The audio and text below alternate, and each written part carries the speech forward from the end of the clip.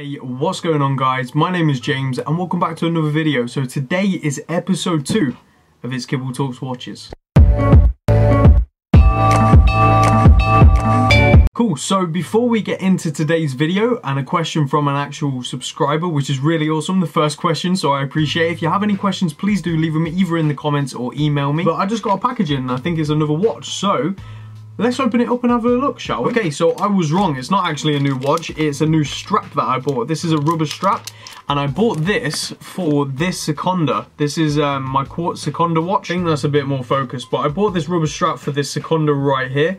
My plan was if I wear a rubber strap on it, I might wear it more, and with it becoming summer, I think this will look pretty good on a rubber strap anyway, but we'll swap that over at some point and I'll probably tweet out some pictures or Instagram, so go check out Instagram. Anyway, now that's out of the way, let's get on to today's question, which is from itsAiden. He says, do you think watches in general are threatened by all these smartwatches and garment fashion watches coming out? First off, I want to say thank you for your question, and it is a brilliant question, so let's get into it. So, are watches threatened by smartwatches and fashion watches? Now, in my opinion, it's a very easy no. And the reason being is smartwatches are completely different to watches. A watch like this has one purpose and one purpose only, to tell the time. Now obviously if you have a chronograph you can time things, but in general it is all to do with time. Whereas a smartwatch has lots of other uses, such as checking your emails, doing all this kind of stuff.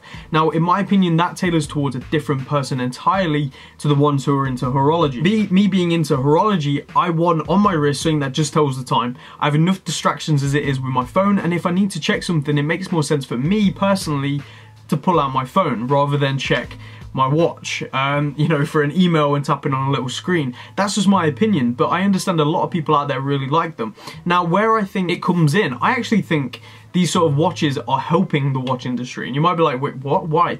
Because there's people out there who would have never even wanted to buy a watch. A watch to them is pointless. It's just, why would you even have something on your wrist when the time is on your phone, right? So they're buying these smartwatches, not for the time, but for everything else. And I think they're gonna start realizing the joy of having a wristwatch. At the end of the day, theirs has all these different functionalities, but I think they're going to want to get into something with a lot less complications, you know. With the battery times of them, let's be honest, they're pretty dreadful. You're looking at charging every single night, which is quite a lot. So I think they're going to get into these different watches, and sure, I think the way it will go, if they get a smartwatch, they may get a fashion watch. Now, a fashion watch is that next step, in my opinion. A fashion watch, I've owned a few. I've owned a Ben Sherman. At the end of the day, my Accuracy is considered a fashion watch, but I still enjoy it. Now the fashion watches really bring people in, because it's that next step. Anything that gets people into horology, in my opinion, is fashion watches are usually some cheap, crappy quartz, let's be honest, and they're just overly designed. Like, the design with lots of gold flashy things and crystals and diamonds, and they're usually pretty horrible. Now sure, you can get maybe a Daniel Wellington, which is a lot more tasteful, you know, a really clean dial, it's very thin, it's a tasteful watch, but I think after that people will want to try something else. They'll want something with a bit more history, maybe with a bit more class, a bit more style, which is where these sort of watches come in. Like, this has got so much history, and it looks great in my opinion, you know, with the gold and the brown strap.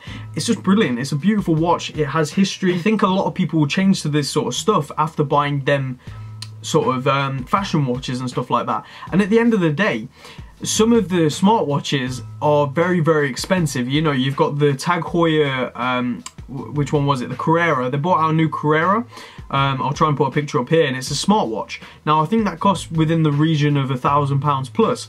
You've obviously got the Apple watches, which are quite expensive as well. Now for them sort of prices for a smartwatch, you can get a very, very, very, very good, reliable automatic watch from like Seiko or something. People are going to start to realize, or at the end of the day, if someone owns one of them Tag Heuer Carreras, that the smartwatch, or maybe even the gold, a lot of people say about the gold Apple watch. Now in my opinion, if that person has bought a gold Apple watch, they more than likely have a few Rolexes and Omegas and stuff like that also.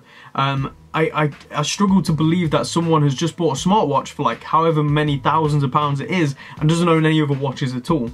Now when it gets to that kind of price range, I think it's more of a statement, owning that Apple watch, rather than anything else. So in my opinion, they probably do have some other watches. They don't, they definitely should. Yeah, I think if anything, it's a gateway into horology. I think it's great because it doesn't seem to be affecting the sales of watches. Watches in general have become less and less popular, but they're starting to increase again. Popularity of especially automatic and manual winding watches is increasing over quartz, you know.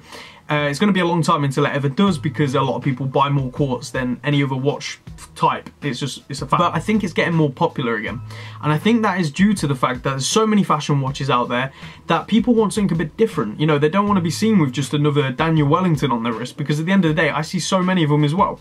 So right now, having this 1950s Accurist is definitely a lot different. It gets people talking. It's like, well, what is that? You know, it's got a plain white face, it's got gold accents, it's very nice, it's very tasteful. I think this is really that really changes a lot of people's opinions, because at the end of the day, who wants to have the same watch that 20 million people have got? You know, the Invictas, everyone seems to have an Invicta, you know, and it really brings people onto this sort of, what's different, what is unique, what has some sort of personality to it, like more than just something for time. Like this has personality. So like I said, let me get to the point, because I've been rambling way too long, but I think it's perfect because it's bringing people onto watches, onto pure horology. So people who buy smartwatches and fashion watches usually tend to go into that direction of horology. I started off with an Accurist and a Seconda. They're considered, well, the Accurist is considered a fashion watch now, and the Seconda is just sort of like a generic easy going watch. So yeah, that really brought me into horology. So I think that it does that for a lot of people, and I think that's brilliant. So at the end of the day, I don't think the watch industry is threatened by it, because they seem to be doing just fine. You know, sales wise, I think they're on the increase. I don't take my word for that, but I think they are. If it's different, let me know. I will probably never buy a fashion watch again, and I definitely will never buy a smartwatch, because I just don't like them. But yeah, hope you all enjoyed this video. If you did, leave a like, and definitely share your opinions on this subject down in the comment section. Get a little conversation going, and don't forget to leave some questions for the next Talking Watches episode. So take care, guys. Bye.